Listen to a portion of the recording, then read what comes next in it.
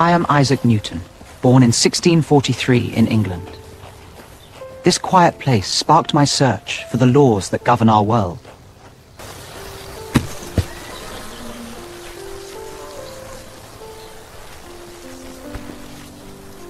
When I saw an apple fall, I questioned why it moved straight downward. That question led me to discover the universal force of gravity. I wrote the laws of motion to explain how every force shapes movement. With them, the universe became clear, structured, and predictable.